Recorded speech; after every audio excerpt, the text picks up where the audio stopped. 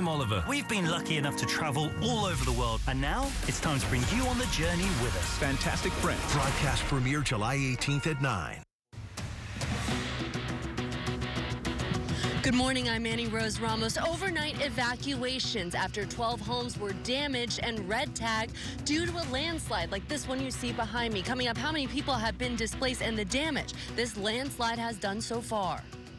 Also right now at 9, tipping tantrum. A DoorDash driver loses his cool over his tip for a pizza delivery. Wait until you see how much it was, and do you agree? And coffee conspiracy, you may need that first cup of joe to get going, but is that Java jolt all in your head? We'll tell you about the battle brewing. And a lot of us waking up to cloud coverage this morning, but it won't last. We are going to see sunny skies once again. Details on the forecast, which includes a heat wave coming up. Singer, songwriter, actress Vonda Shepard here to not only talk about her new album, also give us a private performance. That's coming up in entertainment.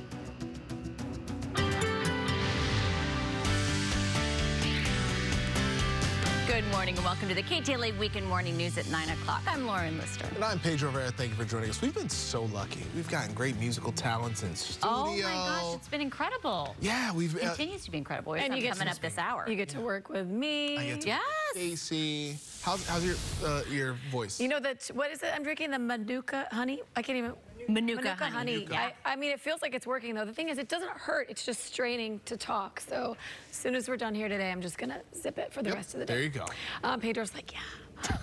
Outside from our Long Beach camera, we see cloud coverage, and we do for most of our coastal spots. But over the next few hours, we'll see sunshine returning. Mid-60s in Long Beach, Santa Ana, low 60s in Burbank, and it's already 81 in Lancaster. Highs expected for this afternoon, 107 for Palm Springs, 87 for Ontario, 77 degrees today for Long Beach, and 89 in Santa Clarita. Coming up, we're going to talk about this heat wave because it is going to last a long time this week. Back to you. Casey, thank you. Our top story this morning, all eyes on a local hillside after a large landslide in Rolling Hills Estates. Unstable ground and large cracks forcing the evacuation of 12 homes. KTLA's Annie Rose Ramos is live along Pear Tree Lane with more on the threat of even more shifting.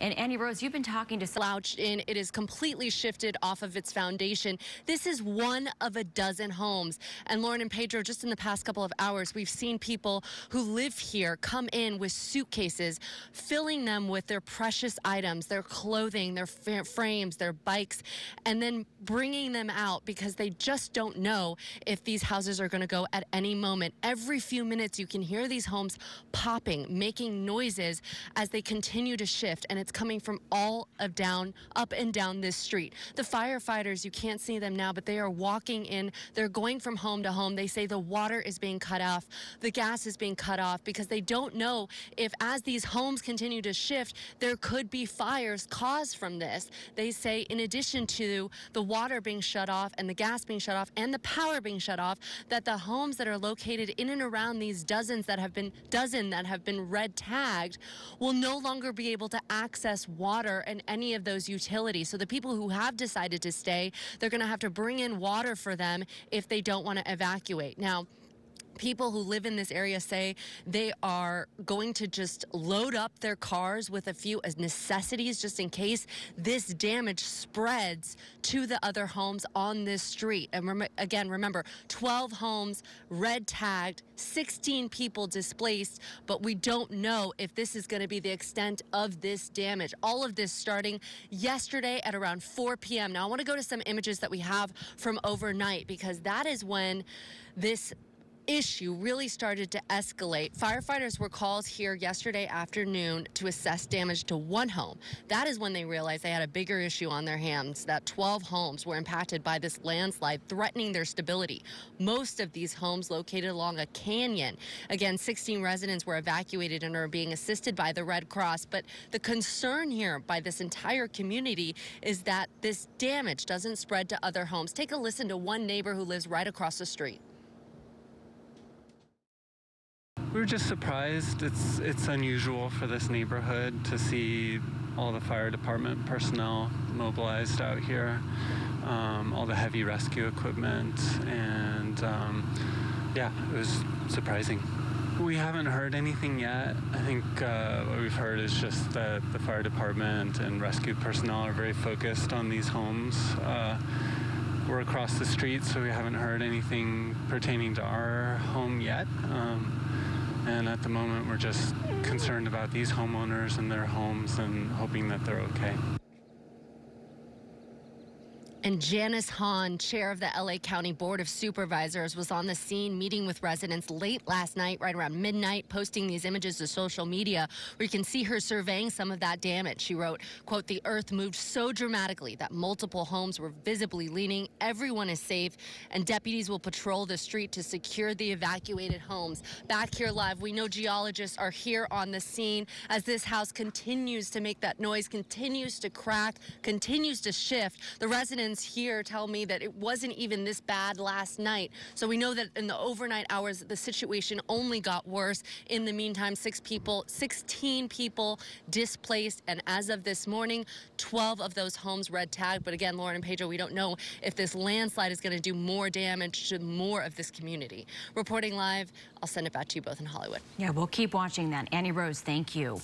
Breaking news now in Beverly Grove. Police are investigating a deadly shooting. Shots first rang out this morning around 4 a.m. near the corner of 3rd Street in Orlando. One man was killed, 2 others hospitalized. The gunman still on the run. Information is limited so far, but officers are still on scene searching for clues. We'll bring you more details as they come into the newsroom.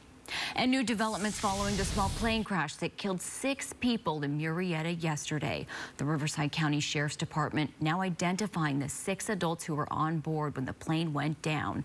They include pilots Reese Lenders and Manny Vargas. The FAA says the Cessna business jet crashed 500 feet short of the runway in low visibility. This is the 2nd fatal crash near French Valley Airport in just the last week. In Texas, a DoorDasher fired for cursing out a customer on video, but it's why that'll certainly raise some eyebrows here. So after the driver handed her a pizza, he starts complaining, saying, quote, "This house is too big for a $5 tip." The customer jokingly says, "You're welcome." That's when the Dasher starts yelling and then cursing her out. The woman posted the video on TikTok, and she says she tipped him 25% on a $20 pizza. So what do you think? I don't really get it. He gave her, she paid 20%. Yeah, that's $20. good. Yeah, she was So what's fine. the problem? He saw the house and said, "You live in too big of a house. I deserve a bigger tip." When he dropped off the pizza, he saw where she lived and said, "This house is too big for just a $5 tip," even though it was a 20% tip on her bill. I was reading the story She doesn't owe anyone nothing. It's her money. She can spend it how she wants. You got 20%, be happy with it. Well, and like if tipping customs are what they are, then 20% is the standard. It's the standard. I think it's pretty good. Yeah. All right. A new study revealing how much money Americans feel they need to earn to be financially secure and how much it would take to feel rich. According to a survey by Bankrate, more than 2,500 U.S. adults said they would need to earn on average $233,000 a year to feel financially secure. Meantime, those surveyed said it would take $483,000 annually to feel rich. Just for comparison, the median earnings for a full-time year-round worker in 2021 was $56,000. Yeah, I think it's also depends on where you live, all that Completely. stuff. Yeah. In LA, though, I feel like, I don't know. You feel like you need a lot of money. Yeah, unfortunately you do. Stable Unfortunately you do. Okay, it is Sunday Fun Day. Yeah. Let's not think about these serious topics and let's just enjoy ourselves, right? Why not take a trip to the South Bay and watch the top volleyball players in the world compete? The AVP Pro Beach Volleyball Tour is wrapping up its annual 2-day tournament with a full slate. Around, guys. Dolhauser.